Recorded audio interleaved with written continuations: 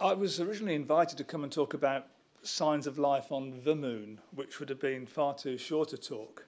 So I suggested this title instead. Very appropriate. I've been thinking about moons since, I remember it very clearly when Voyager had its last flyby of Neptune in 1989. I thought, let's write a book about this, so I did. And then we had the chance to produce a Moon's MOOC last year, which was a lot of fun. Anybody here do the Moon's MOOC? It's running again in February. Okay, so search for life on moons. You might not think of moons as being particularly habitable places. I mean, our moon isn't a good place for life, which is why I changed my title. But what does it take? What do you need for a planetary body to be habitable, to be suitable for life? I mean, do you think you need an atmosphere? Do you need to have oxygen? Do you need liquid water? Do you need sunlight? Do you need a source of energy? Which of those do you think are essential requirements for life? Well, here's what I think. You don't need an atmosphere. You don't need organisms breathing oxygen. We do, as far as we know, need liquid water. It's a wonderful solvent. All cells depend on water and so on. So you need temperature where liquid water is going to be available. Sunlight. Plants depend on sunlight. No plants, we'd starve. Well, fine. But there are ecosystems on the Earth which don't need sunlight. You do need an energy source, some kind of chemical gradient that life can grab hold of and use for its metabolism. That's all you need. You need water and an energy source, fundamentally, for life. And we do have water, and we do have energy sources inside certain moons, which is why moons are good candidates for life. And here's an environment on Earth. It's the floor of the deep ocean. This column here being built up by chemicals precipitating is a metre or so long, and this is the plume of turbid water with precipitates forming in it. These are black smokers on the deep ocean floors, and there's white scum around there, which is bacteria. There are a few shrimp and crabs and things scavenging around, feeding on the bacteria. There's a whole ecosystem down there that's independent of sunlight. And this is a favoured environment for where life on Earth could have first begun. Ian showed a picture of kind of volcanic springs at the solid atmosphere interface, but put an ocean in between, you're protected from horrible ultraviolet sunlight or other kinds of harmful radiation, and you can start forming life even when the Earth is still being bombarded by quite a lot of meteorites if you're down the bottom of the ocean. And if you look at the phylogenetics of life on Earth, the last common ancestor we can find is an organism that lives in hot environments like this and doesn't breathe oxygen either. So this is a good setting for life to begin on the Earth, and we've got settings like that, we think, inside various icy bodies. So if life could begin on the Earth, it could begin inside these icy bodies. So these are called, there's chemical energy there at the interface, and these things are called hydrothermal vents. Mars today, bone dry, with a few trickles of water coming out now and then, but the surface is certainly pretty hostile for life. It's bathed in UV radiation. There might be things underground if you dig for them, but it's worth looking for life on Mars, don't get me wrong. But if we want to find a complex ecosystem, we're far more likely to find one inside an icy moon, I would argue, than inside Mars. Icy moons have internal oceans. Here's a cross-section for a Ganymede. This in the middle is meant to be its iron core. There's the rock. Everything above where I've got my cursor is water. Some of it is solid water, that's ice. Some of it is liquid water. Now, inside a body with as much gravity as Ganymede, the ice can take various phases of different densities. And on this model, which only came out a year or so ago, there are oceans at 4 different depths. So in any of those, you could have life, especially the lowest one, where the ice is sitting on top of the rock, is more chemical rich. So you could have life inside a body like Ganymede here. Now, that deepest ocean would be very hard to get down to. So there are other moons which have much more potentially accessible life. But just for scale, it's bigger than our moon, slightly smaller than the planet Mercury. This is a big body. Thank you. So here's Europa, which is about the size of our moon. We know from its density, it's probably got an iron core, then rock, then 100 or so kilometres of water.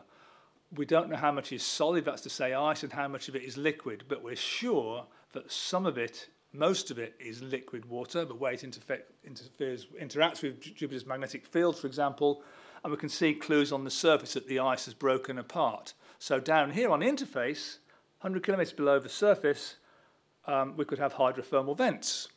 We can also get the surface like this. Why not hydrothermal vents like this on the floor of Europa's ocean? We know it's hot inside, it's tidally heated. We could have hydrothermal vents there supporting an ecosystem that doesn't need sunlight, doesn't care whether there's an oxygen atmosphere above the icy surface. I mean, there isn't. You don't need it. You can breathe methane or whatever. You can metabolize without the use of oxygen. So as well as the hydrothermal vents, if life began there, it could find its way to the surface in cracks. The surface ice breaks apart now and then, and life could have evolved into photosynthetic life forms inhabiting these cracks. So you've got an ecosystem potential on the floor of the ocean and in these ephemerally open cracks. So there could be life in cracks. So here's a view of Europa's surface seen from above. It's 100 kilometres across, and this is a crack which is opened and closed, and every time it closes, it squeezes some slush out and builds up a ridge either side. Go to one of those cracks when it's open, you could find the life in the ocean. Go to a crack when it's squeezed shut and scrabble around in the slush that's refrozen, you could find entombed dead organisms. So here's what could be inside one of these cracks. Some plants clinging to the walls, some planktonic things which get sucked up when the crack opens and pushed back down when the crack closes, things which crawl. So you could have photosynthetic life near the surface as well as chemosynthetic life at the vents deep down. And we can tell that the ocean is dynamic because look at an area like this. You can see places where you've got rafts of ice which have just barely broken apart. But over here, the ice has been completely disrupted and has refrozen in between. That ocean is occasionally exposed to space, we think. Okay, so Europa is a big one. If you want to get down to the surface of Europa to look for life, it's quite a challenge, but I'll come to a possible solution at the end. But Enceladus, a satellite of Saturn, nearly 500 kilometres in diameter, it's a much easier target to go for because can you see these plumes here? Below the South Pole, water is being jetted to space. Not as liquid droplets, it freezes straight away. I mean, the surface temperatures here are minus 160 centigrade, so it's way too cold at the surface for life, but once you can get warm water up there, you're okay. So we could have, there's an ocean clearly inside Enceladus, which is venting to space. All you then have to do is fly a spacecraft through that plume and sample it. And now here's a wonderful close-up of these vents jetting a couple of hundred kilometres into space from these cracks near Enceladus' south pole. Fly through there with the right instruments, you can find life. Because if there's life inside, you should find it being jetted into space. Well, there's a mission there called Cassini, which has flown through the plumes, but it wasn't equipped to look for life. Nobody suspected this when Cassini was designed. So that's a kind of model through Enceladus, a rocky core, an ocean which may not be global, just a sea over the South Pole, and tidal heat, disturbing things, keeping the water warm enough, and venting to space. So just to look ahead to where we hope to go in the future, nearly 2 years ago now, ESA announced an instrument suite for its Jupiter Icy Moons Explorer, a mission called JUICE, which we hope to have Open University involvement in. It will orbit Jupiter. It will study Ganymede in detail. It will have a few flybys through flybys of Europa as well, looking for life on Europa. And this was going to be my last slide until last night when this news item came to my attention. This is a NASA proposal that's just received $100,000 as a preliminary study to develop this concept further. It's a CubeSat. It's 3 things as big as a packing case, 3 or 4 things as packing case size bolted together, which it would go to Jupiter, orbit Europa, map its gravity field, and then open up and just shower these things down onto Europa's surface. These are called ChipSats because they're pretty small things. Give you an idea of scale. They're smaller than this wonderful book, Planet's a Very Short Introduction, $7.99 from Amazon, which I wrote, but probably smaller than my iPhone. What they are like in size is the thickness of just a few individual Moon Trumps cards, which you can get from the OU website. And these things will be equipped with sensors just to do 1 or 2 specific tasks. You could kit these out to sniff out molecules to do with life, land them, ideally some would land beside some of these recently closed cracks and look for the signs of organic processes having gone on Europa. I mean, Europa's hard to land on because it's got no atmosphere, you can't parachute down.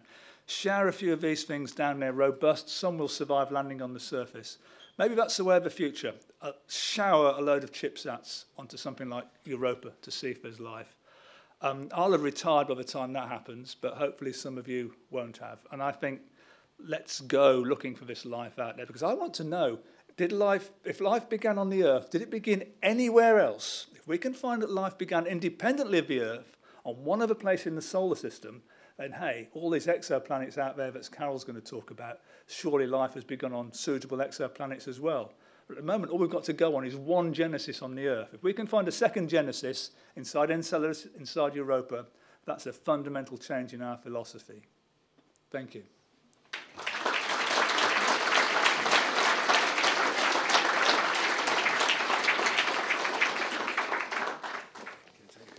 Sure. Any questions? And please wait for the microphone.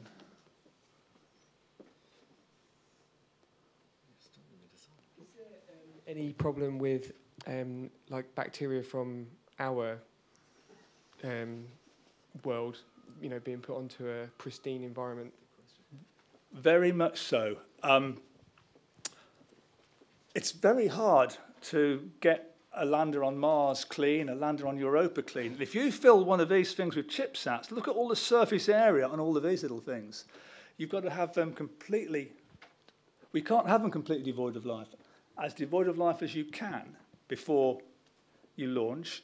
And you've got to hope that most of the things die en route, but some will survive. We know microbes can survive in space.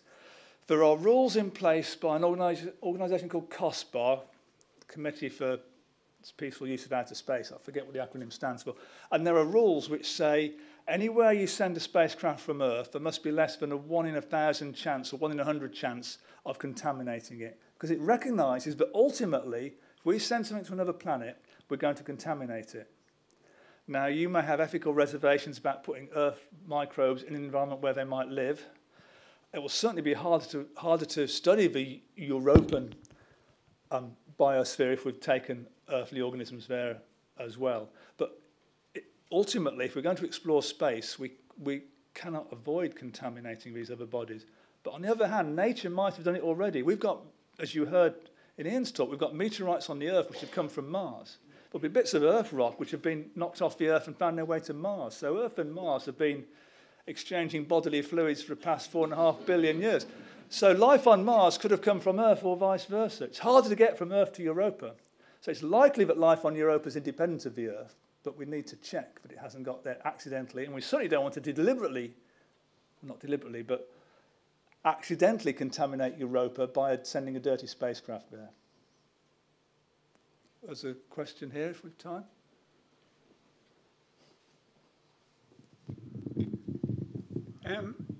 You mentioned water and a source of energy. Yeah. And saying, well, that's the prerequisite for life. But we're carbon-based life forms. Is there any chance that there's another element that life is based upon? You say that, you know, when we've gone there, we weren't looking for something. Is there a danger that we're not looking in the right place? There is a risk. You're quite right.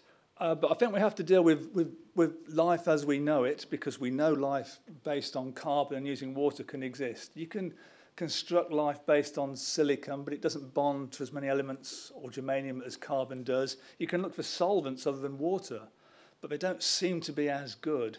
So let's begin at least by searching for things that we can recognize as life.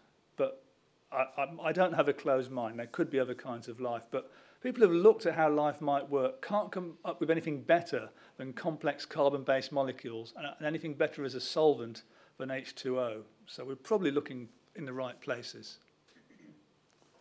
but possibly not the only places. Okay. Thanks very much, Dave. 2 minutes, apparently. Yeah. Any more questions? Oh, one more. Okay. A little bit off the wall. Why would you not accept that we have already landed on Mars? Why would I not accept that what hasn't already landed on Mars? Life from Earth. Yeah. It could have. We could have terrestrial life on Mars carried there on our spacecraft, which weren't clean enough, or carried on meteorites from Earth to Mars. No, I'm talking about human life that have been sent up from this planet up onto the Mars, where there's underground cities. And this is all done by USA and NASA. We have actually been on Mars since well before the Second World War. I really don't think there was the technological capability to do that, or that any conspiracy like that could have been kept secret had it have happened. I could go more, but I'll leave it at that. But it's quite deep. We are actually on Mars. Thank you. Do we want to take one more? Lady behind? Sorry, I just have one question. The chips that they're thinking of sending out, what are the chances of them actually landing without being smashed and being able to send back? I think the idea is that they would be robust and that 50% would survive impact. If you're sending out several dozens, then you're going to get plenty of data back. We can make bunker-busting bombs, which will go through several stories of underground bunkers and count how many floors they're going through before they explode to kill the bad guys. So we can build technology. It's the war dividend. We can build technology that will survive enormous decelerations and still work.